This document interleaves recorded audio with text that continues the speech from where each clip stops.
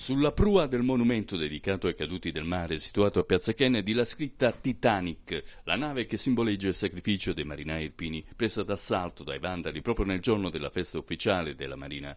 Mentre ricordiamo il programma degli eventi celebrativi si terrà domenica 12. Non solo i balordi hanno imbrattato con frasi oltraggiose il monumento, ma hanno portato via anche i fregi d'oro schiodati dalla parete della lapide. Inoltre gli autori del raid hanno bloccato i 3 piloni dell'alzabandiera, un amaro imprevisto che costringerà l'Associazione Marinai di Avellino ad alzare nel corso del rito di commemorazione solo 2 dei 3 vessilli. Stamane, per recuperare almeno in parte il decoro violato dal monumento, sono intervenuti gli operatori ecologici. Altrimenti tanta immondizia accumulata, denunciano i marinai, sarebbe stato impossibile anche deporre la corona di alloro ai caduti. Lo sdegno dell'ammiraglio Italo Mele, vicepresidente dell'Associazione Avellinese dei Marinai d'Italia, che invita l'amministrazione comunale a proteggere il monumento.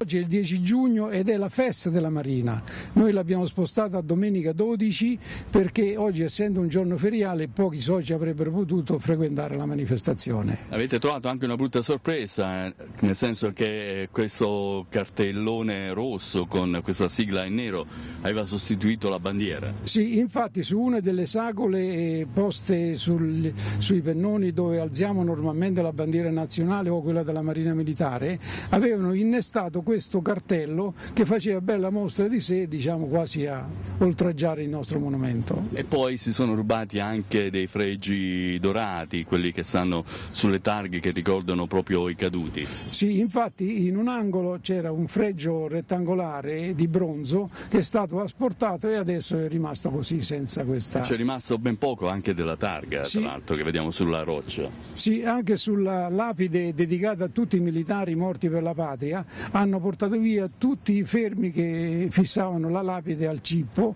e attualmente è tutta sberciata e gli angoli praticamente sono stati portati via. Visto che gli incivili sono purtroppo inarrestabili anche nella nostra città, qual è l'appello che lei si sente di fare all'amministrazione comunale per tutelare questo monumento? Allora, l'appello che noi rivolgeremo alle autorità comunali è quello di creare una recinzione al monumento in aggiunta alle catene che attualmente lo circondano, perché solo così forse eviteremo ai giovani di poterle oltrepassare e passare il loro tempo libero sul monumento.